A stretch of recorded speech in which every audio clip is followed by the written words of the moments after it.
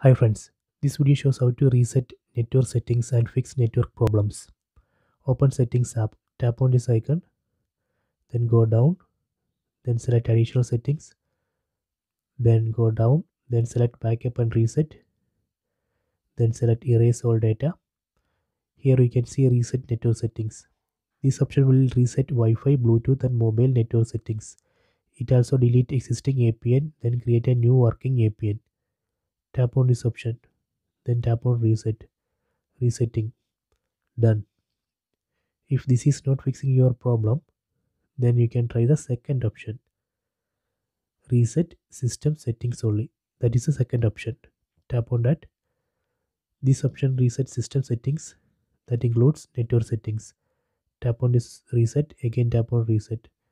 Now it's restoring. Okay, done. So these are the two options to reset network settings and fix network problems. So please try it.